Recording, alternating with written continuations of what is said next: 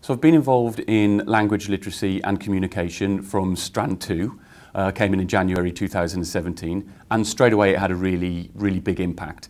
For example, the meetings are organised in a way whereby we started thinking very carefully about what do we want learners to look like, what do we want learners to be able to do. And then I tried to replicate those meetings in my own school environment with head of English, head of Welsh, head of MFL. And what we found was that we came to very similar answers in my school base and in the national group we were working on. And what was really nice then was at school we were able to sort of turn that over a little bit quicker because we were working in a smaller group.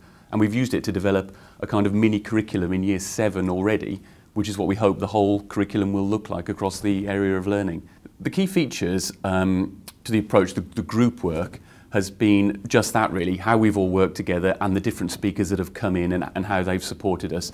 We've analysed national curricula and gone through that critically, the existing curriculum, the literacy and numeracy framework we've gone through critically, international curricula we've gone through, and really drawn what we thought was useful from current practice, locally and internationally.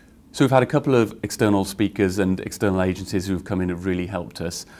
We had work with cognitive acceleration, which was an approach which has happened in schools previously that really supports some of the way we want to go with language development. It supports the idea that speaking and thinking about issues enhances deep learning, which then goes on to improve reading and writing. The scope and rationale that we've tried to work on is that we are going to try and develop a continuum of language learning that describes learning in language from novice through to expert, regardless of the language that it's being applied to. There have been lots of opportunities and lots of elements where people have come in and they've tested us and they've challenged us on what we're doing.